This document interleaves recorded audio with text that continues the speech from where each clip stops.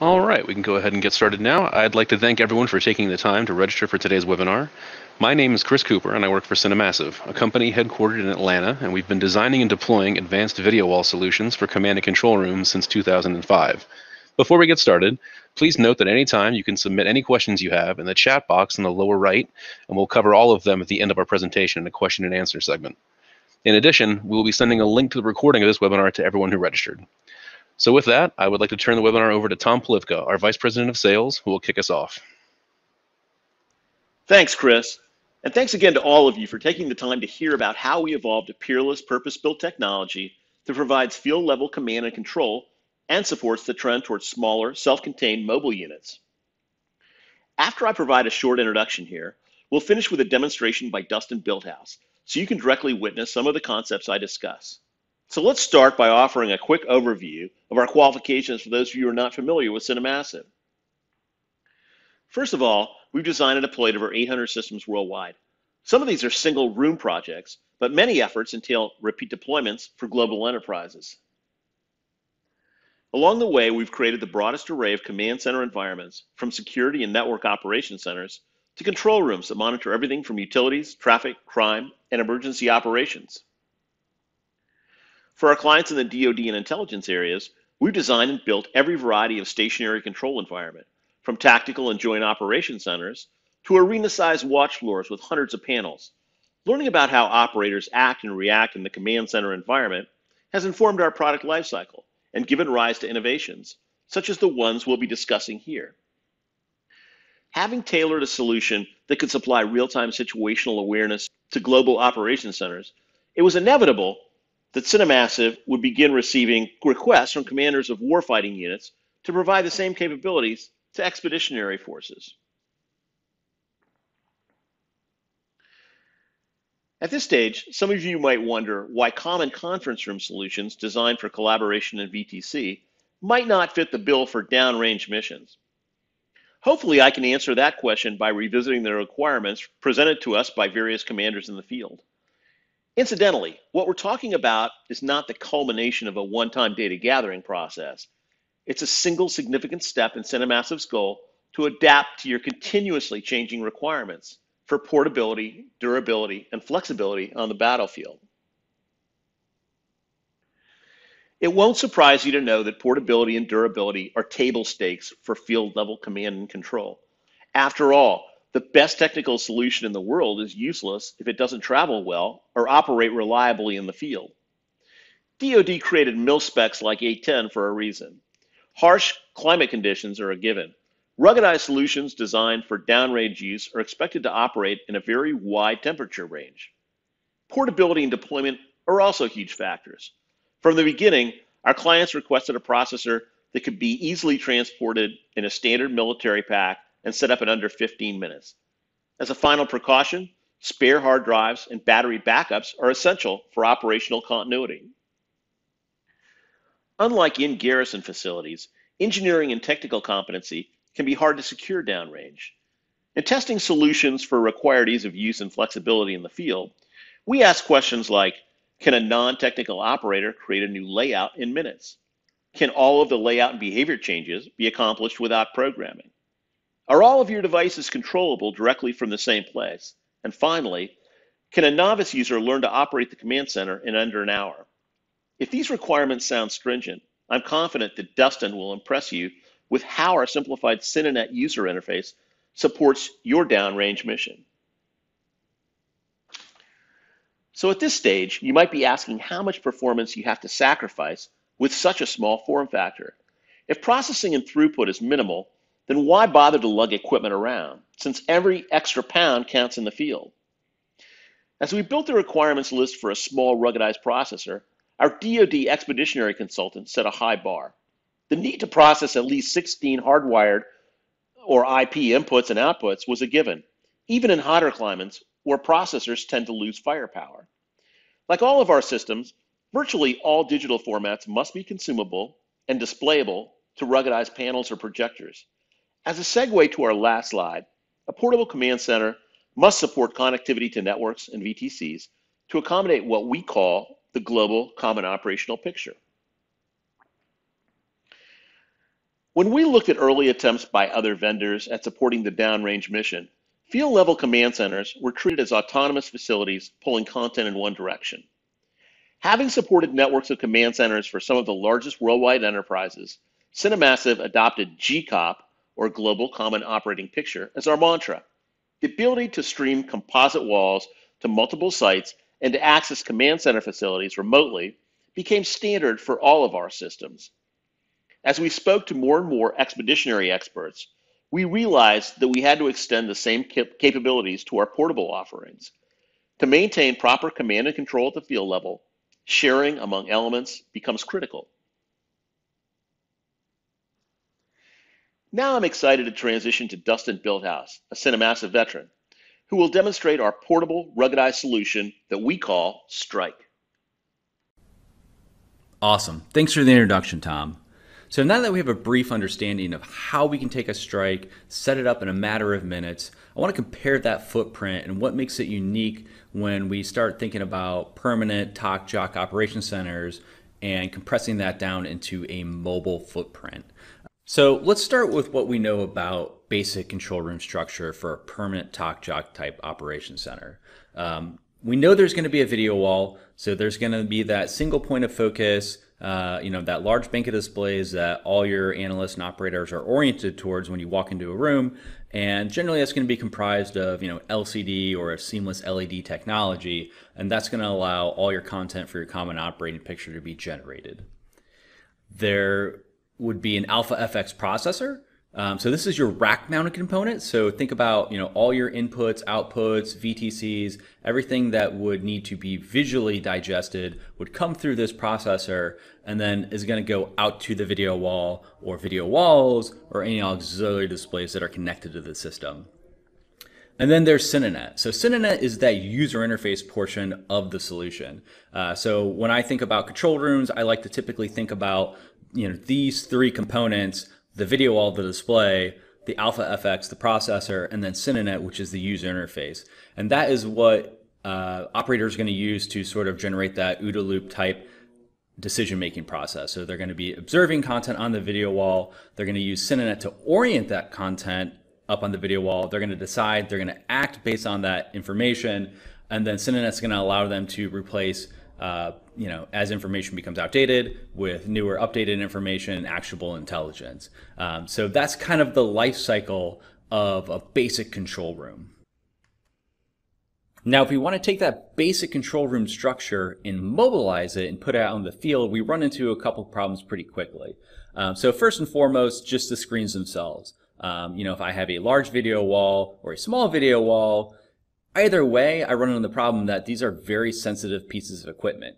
Very narrow edge bezel panels that could be easily damaged if they're not, taken down and set back up by a trained technician. And then additionally, if I move that video wall out into the field, maybe I'm taking it off a wall where I had a permanent structure to attach it to. Now I've got to include some sort of freestanding metal structure, so I could put that up in, let's say, a tent, right? Additionally, I have the processor component. So outside of just the Alpha FX processor, I've also got all my VTCs, any servers, audio systems, audio DSPs that are going to be attached to that, any sort of power backup, UPS backup. So it's not just the processor itself, but it's all those rack components that are tied together. And once again, we're talking about a very sensitive piece of equipment. And generally, rack-mounted components aren't always designed to be ruggedized, A, and B, mobilized, whether that's just being put on a carrier plane or a truck and going from, CONUS to OCONUS. So CineNet, the user interface side of it, the software side, is actually extremely mobile. Since this user interface is designed to basically run on virtually any device, whether it's a tablet or a Surface Pro or someone's laptop, that's easily movable, and there's no installation required for this. So even more so, it's ready for the field already. So at CineMassive, we said, okay, great. How do we take this basic structure and mobilize it? So we talked to groups within DoD, folks like JSOC, and said, what are the key factors that we need to achieve in order to make a mobilized solution that's going to work for everybody? One of the key components was mission-ready form factor. So it's got to be small enough, essentially a jock in a box, that one person could pick up by hand. So it doesn't require a crew to move it, or a forklift, something that has to be palletized. So literally like the most condensed form factor possible. And that's going to lead to rapid deployment. So now if I have one person that can easily mobilize this command center, if they can carry it by hand, throw it in the back of a Humvee or an SUV. Additionally, we designed this so it could be stored in overhead luggage compartment on an airplane.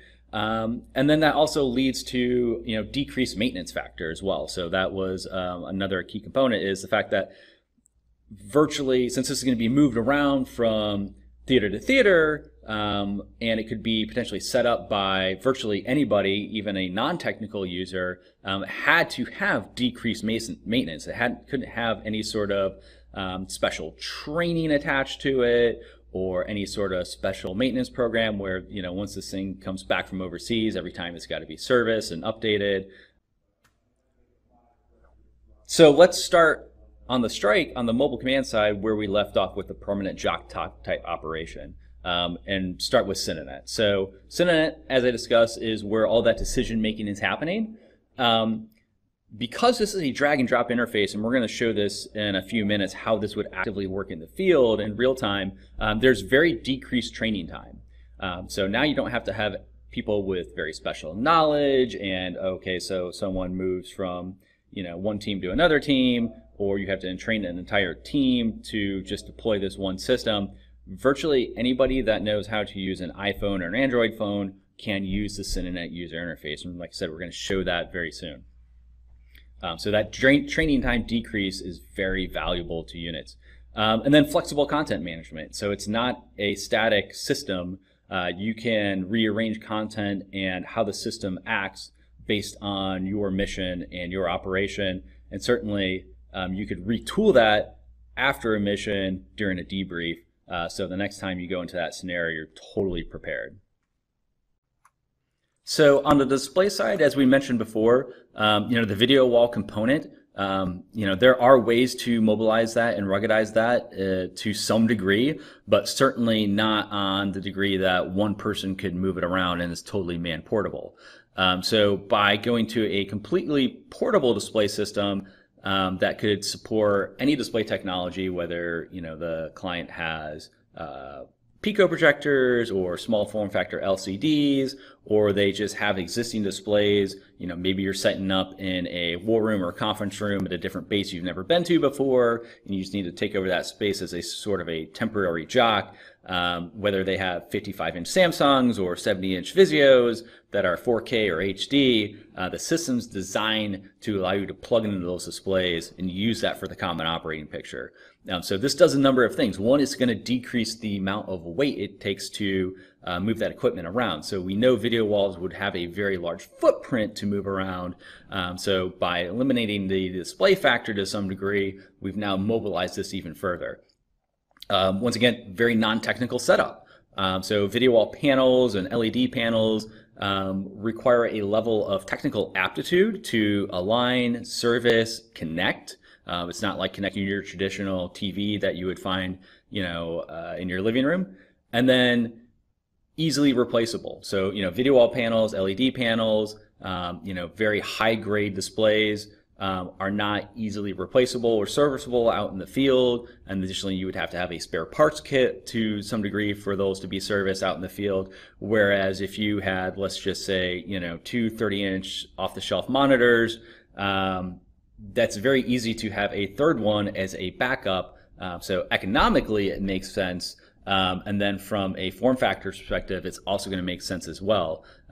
So, obviously it's a lot easier and more cost effective to just have a, maybe a $200 or $300 display that, hey, you know what, someone dropped it and it broke. Let's throw it out. We've got a backup here, or, acquire some sort of additional backup or whatever displays you have on hand. Versus if you had a, let's say a 4x2 of 24/7 rated command and control grade LCD monitors making up a video wall, That's not something that you can just forgive and forget. And now, certainly last but not least, is the processing end of this solution. So now, we've created that full circle, that life cycle of what we had in the permanent talk jock and mobilized it. So we've got the user interface for decision making, we've got the common operating picture in a portable display package, and then we have the Strike FX. So this is the processor. So once again, we were looking at the permanent jock talk type operation. This is where all our inputs and outputs were coming into. We've taken that processor, we've ruggedized it, we've made it mill grade. It's designed to be temperature resistant and totally dust proof. There's no moving parts there. And then it's bringing all the control capabilities that you would have in the permanent jock talk operation center out into the field.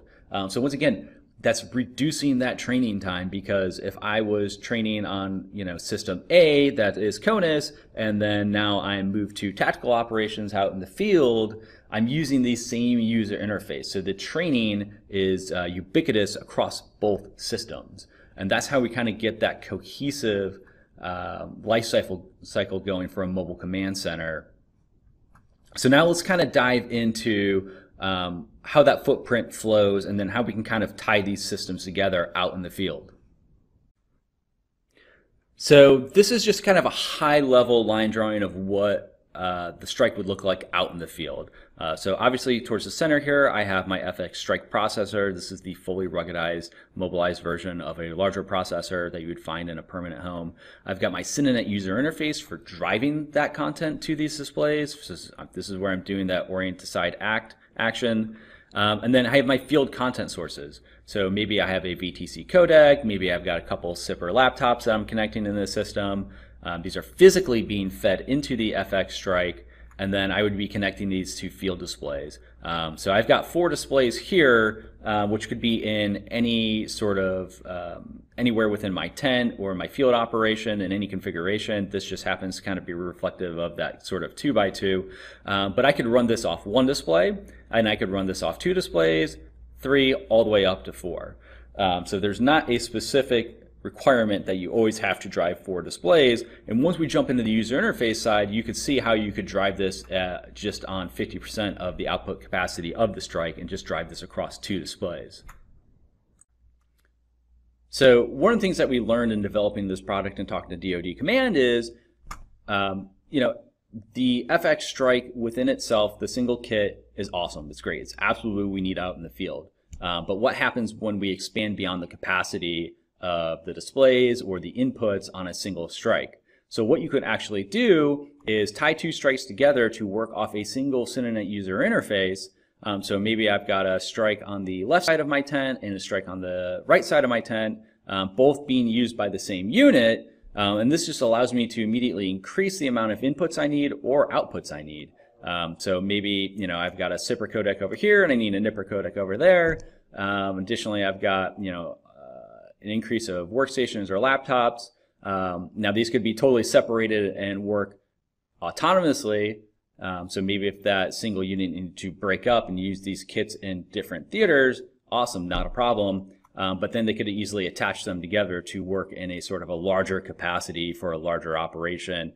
And then you don't have to worry about increasing your footprint as well and start delving back into video wall territory, right? So that's one of the things we wanted to do, is not provide a product that was going to be immediately limited, and say, okay, how can we allow this product to expand over time with the needs of a unit? So with that being said, we're going to jump into sort of a demo portion. So I want to show a live working demonstration of how you would manage content on a Strike.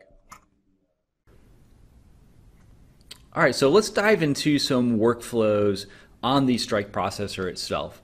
So those of you that are not familiar with CineNet, this is the user interface portion of the solution.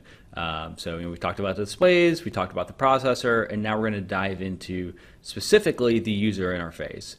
So now I'm running this with a keyboard and mouse off my laptop, but out in the field you might run this off a ruggedized tablet of some sort, provided by CineMassive in the Strike kit.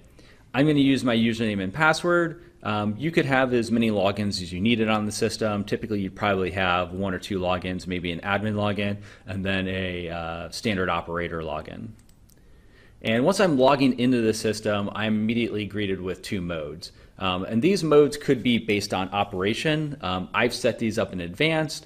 The unit or the client end user of the strike could set these up. And essentially what I've broken it up into is field operations. So this is when I'm using it for an actual mission or an event. And then I have CONUS training mission. So this is when I'm back at base and I just need to do some general training stuff on the strike. So what we're going to do is dive into field operations. So I'll click on field operations, and then I'm immediately going to be greeted with a live representation of my video wall. So for the purposes of our conversation, we've talked about varying display setups. Like I said, we could support up to 4 4K video outputs from the strike. In this instance, I just have 2 displays hooked up. So I've got a 4K display 1 on the left and 4K display 2 on the right. Now if I click up here on the top right, I've set up a couple different configurations. And this is going to be indicative of how you might set up your operation. So maybe these 2 displays right here are my common operating picture, but maybe I need to manage a video conference codec separately that I'm outputting content to, or I've got a 3rd display or 4th display even within the field that is more less of the common operating picture and more of a static route type thing. So I'll click on quad display. And so this is what my quad display setup might look like.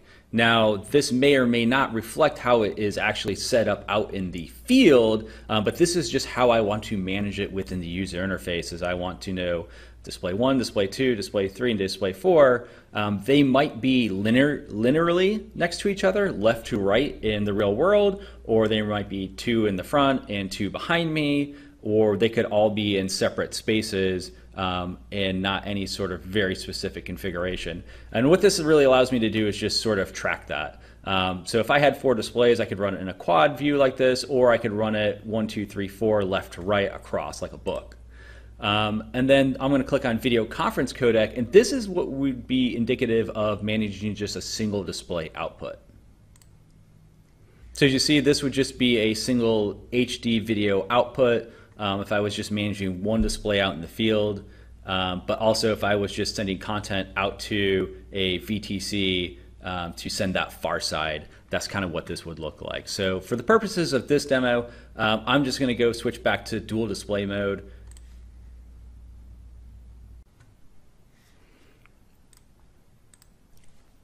So I'm in dual display mode now. So you notice this white line right here, this sort of represents the break in the physical monitors in the real world.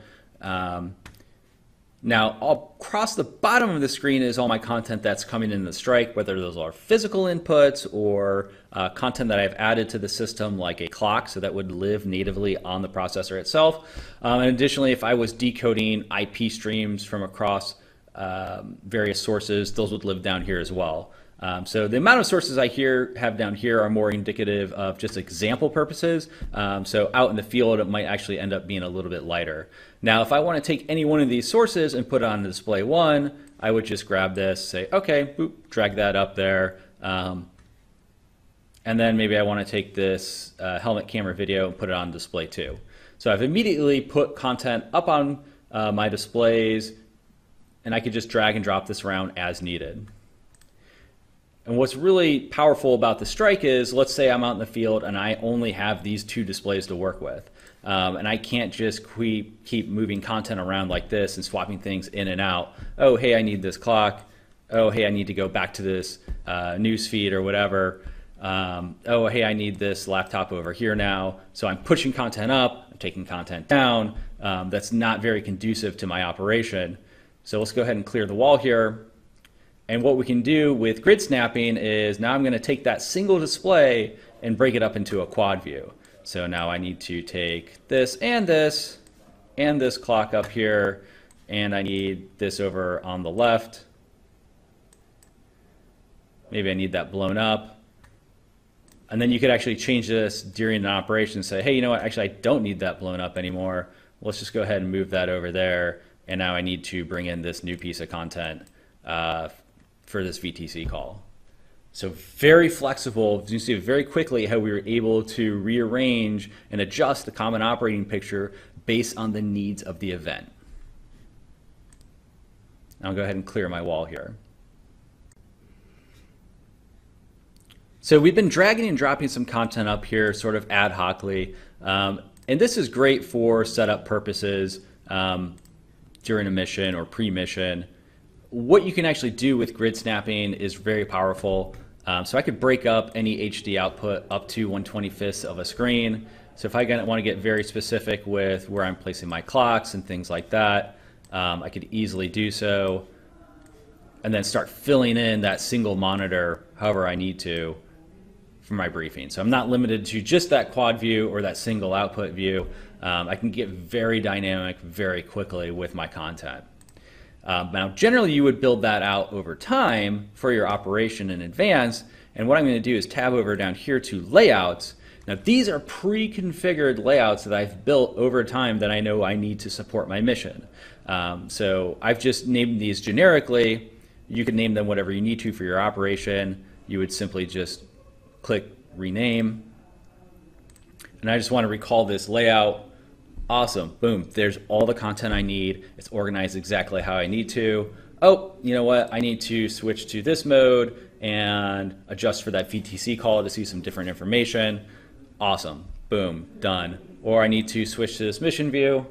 So very quickly, I'm allowed to rearrange my content by knowing in advance kind of what my needs for the operation are versus having to ad hocly drag and drop. And this is where we kind of circle back around to that reduced time for training on a system like this. So anybody could very easily walk up and just click on one of these with their finger or a mouse and just recall that visual information. And then if you start naming it very specifically, so you could call that out and say, hey, guy on the other side of the tent, click on VTC call 2 or mission view. They immediately just walk up to the screen, know exactly what to do.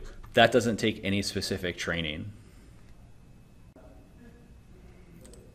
So let's go ahead and clear our wall here. And so how do we get from point A to point B in terms of building those layouts is very, very easy.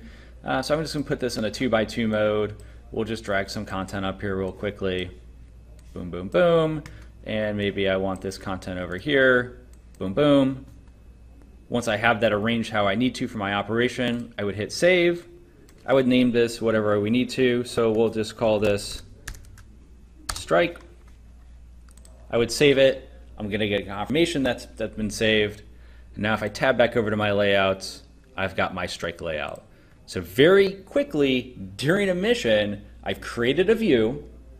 I like that view, I saved it, and now I have it recallable for later during that mission, or even if I pack up and go to a different theater, I know, hey, I created this view, it was very helpful during that event, let's keep that in our system. Or maybe not, you know what, we used it one time, we didn't like it, let's delete it out of the system. Are you sure you want that to go away? Yes, we never want to use that again. And then I just clear my wall. So very flexible to support varying missions out in the field with quick advancements in the common operating picture. One of the things you'll notice as I'm pulling up various pieces of content, so if I pull this clock up, pretty cool. If I pull up this laptop here, I've got this yellow border, I've labeled it, and I can also pull up the original, let's just pull up this content right here, which has no border and no label. So I can pull in the raw feed totally unaltered, but let's say I want to somehow classify or give a little bit of description to this content. Because otherwise, if I'm pulling this up as an operator, maybe down here I know what I'm pulling up. I'm pulling up, Sipper Helmet Cam 1. Okay, great. But once it's up on the wall, how do I know specifically what I'm looking at? Now, as an operator, I can click here on asset names to show what this name is. So through the UI, as the operator, I know what I'm looking at, but this wouldn't actually show up on the video wall itself. So we need a way to translate that information to what's happening on the common operating picture on the screen itself. And what we'll do for that is I'll just go ahead and remove this. We'll bring this content up here. what I'm going to do is right click it. I'm going to click create composite asset from, and I could name this. So we'll call this Strike Webinar, and I'll just add a border to it. Maybe I'll just add a small red border. And that way I can associate it to a specific classification or something that means has significance to my operation. I'll add text to it. I can change the size of that text, and maybe I want the color of it to match my border, and we'll just call this Strike Example, and I want it over here on the far right side of my screen, and then I would save it. And now I have this new Strike Web composite asset. So it's the same source, but what I've done here is I've just labeled it and added a border. So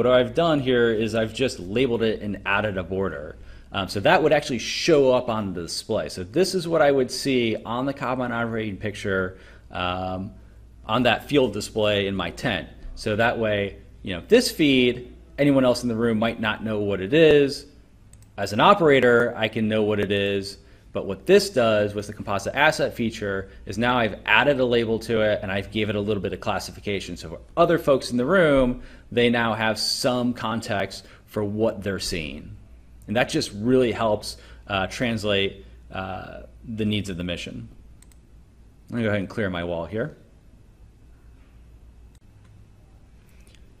So we've shown how we can control multiple displays on the system. So we'll just keep using this 2x1 setup as an example. And let's say I've got a VTC codec attached to this system. Obviously I could take content from that codec and use it as an input on my system. But additionally, if that codec has a video input, I could send content from my Strike to far side users. So I'll just click on my video conference codec. On this system specifically, it's just an HD video output. And let's just manage this as maybe I just want to send one piece of content there. So now I've switched to the codec view, and I just want to take this laptop and send that up there and switch that. And I'd be operating in a very ad hoc mode. Now, what I could do to sort of speed that process up is I've already pre-built layouts. Instead of dragging and dropping, I just click on my layout. So I need to send this Zipper 2 laptop, or I need to send this laptop over here, and I can just quickly recall that without having to drag and drop that. And additionally, I have a layout that has all 4 of my sources, and I would be pushing this view to the far side user. This is what they would see, with the color borders and the labeling on there. Now I'll go ahead and clear my wall. What I've done to speed up this process is on my behaviors menu, and now this as a trained operator, this is something that I would create in the system, is I can create specific functions or macros depending on what I need the system to do. So what I've done is with those layouts that I've created, I sort of created automated buttons here on this menu. So now I don't even have to click on the layouts, I just click on this fly up behaviors menu and quickly recall that all VTC content. Now this has a couple immediate benefits. So notice I had to switch to my video conference codec view to start making these changes before. I'll go back to my dual display Strike view. And you notice this menu here is still there. I still have this information available to me. So now I can switch the content I'm sending to far side users through my VTC without actually having to go here, drop down video conference codec, and switch that display. I'm able to do it on the fly over here very easily. And then that still allows me to manage my mission view over here on my main displays. So I'm actually managing multiple outputs from the same view without having to switch back and forth, because I know generally, oh, okay, I want to send all this content or this specific content. And as the admin or as a trained operator, I'm making these decisions for my users. Now I'll go ahead and clear my wall here. So one of the things I really want to circle back around on is how we've taken a lot of the mission critical capabilities in a permanent Jocker talk and ported that over into a portable system, because we're using the same interface that you would see in a permanent installation. So if I just pull up my mission view real quick, if I'm in the room with my operators and I need to annotate on content, start translating, mission information, I can easily do so in room, same way I would in a permanent type solution. As well, if I need to control my VTC system, I could do that through Cinenet and control my VTC camera as well, to adjust that in the space, dial out, make calls. Like I said, you have your own behaviors menu that you can create, that is very specific to your team and your event, as well as we support kiosk mode. So the drag and drop interface is really awesome, really great. I just set this up in an example, maybe you're training back stateside, what I've created is this quick select mode, and this just takes everything I've done in my field operations mode and it's just made it easier. I could actually use this for a mission if I wanted to, but this is allowing me to just recall very specific layouts on that system that I've created. So if that's all I needed to do during my event, I could just run the control screen in kiosk mode, and that way any user totally untrained could walk up here and just say, oh, hey, we need this jock view, or hey, we need this mission view, and click on those and make those changes. And then additionally, I could base that on various behaviors or automations I want in the system as well. I've just done it based on layouts.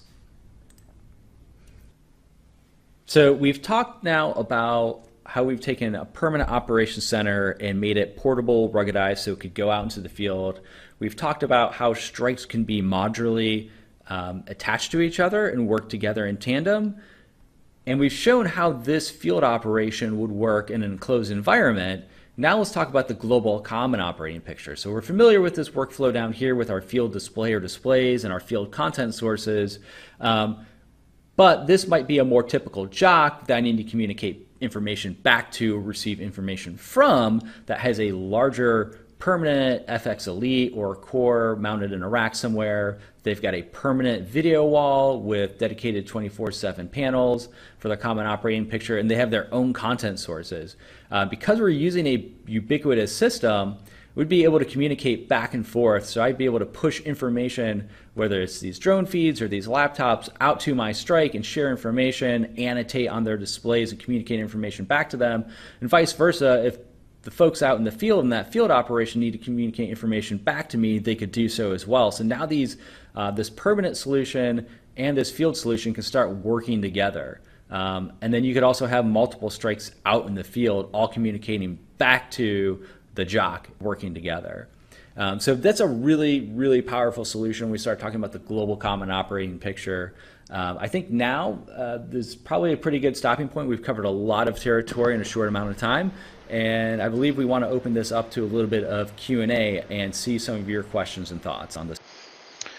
Great.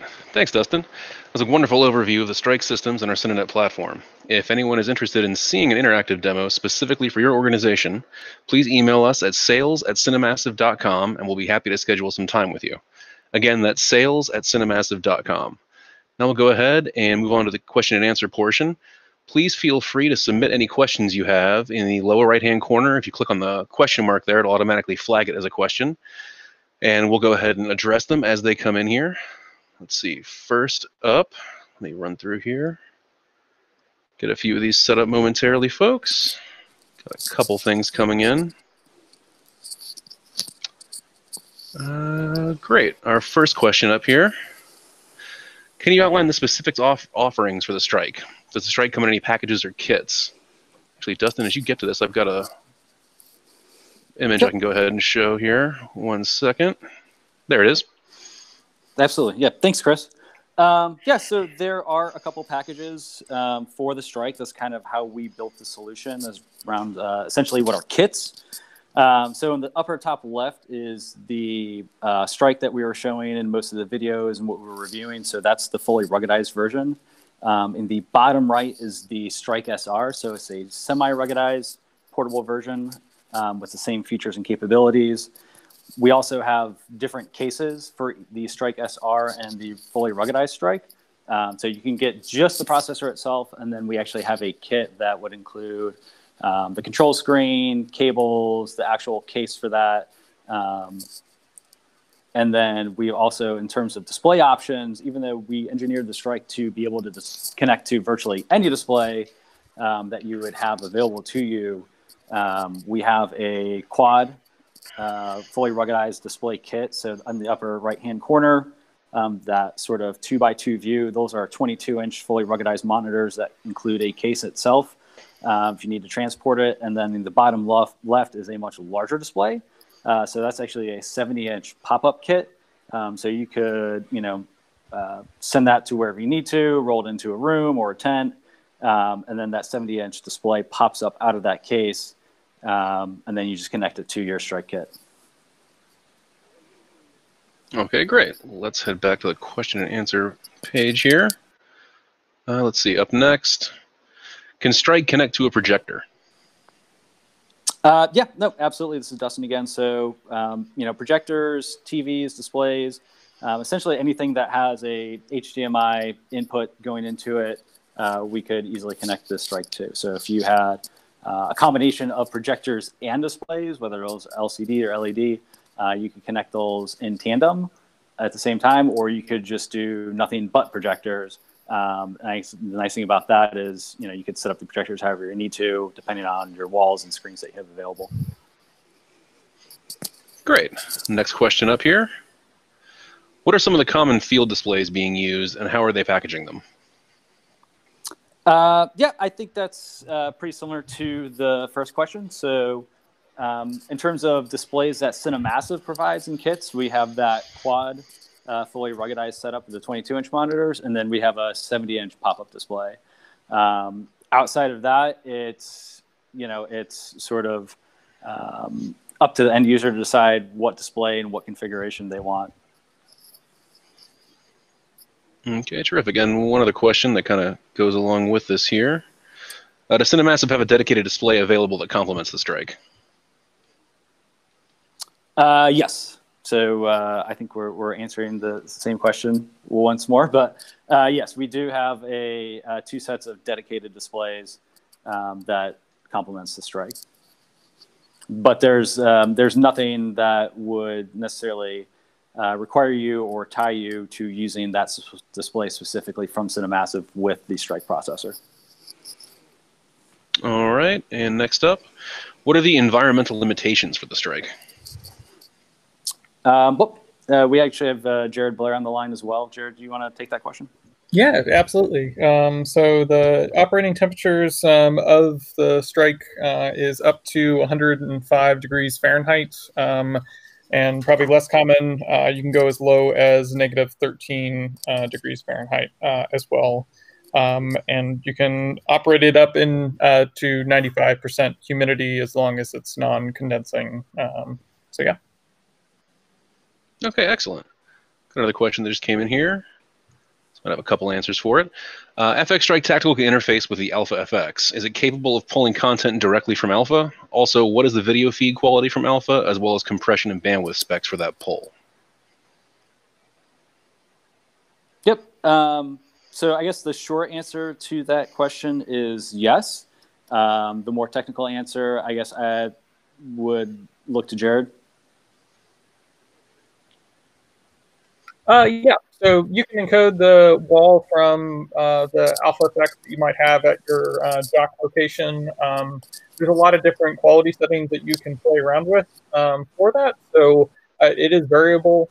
We do use H.264 encoding for that. So it's kind of a general, I guess, spec around the resolution and frame rate and what kind of quality that you're looking for. So you might have a stream that, if you're just trying to send a 1080, I guess, composite of what exactly is going on in your wall, it might be a megabit or less. But if you wanted to send a full resolution, 4K 60 and, have all the detail, you might be around 15 megabits per second. So there's a lot of levers that we can pull on both resolution, frame rate, and quality to kind of fit those needs. All right, excellent. Up next, how many output connections can a Strike work with in the field? So output-wise, out of the box, the Strike can work with 4 connections. So you could do 4 4K or 4 HD or some combination thereof. And then if there was a specific need or application, theoretically, you could drive up to 16 displays HD, but that would require a little bit of additional hardware and engineering. That would be a very specific use. All right. Great. Thank you for that. And we've got one more question left. Again, if anyone wants to go ahead and submit something, please feel free to submit that in the chat in the lower right-hand corner. But our next question up is going to be, how quickly can a single person set up a strike? Yep. So I personally, with very limited technical training, have been able to set up the strike in about 10 minutes. I would say on average, most people could set it up in under 15 minutes. All right, great. I'll give it just a moment here to see if we have any other questions coming in right now.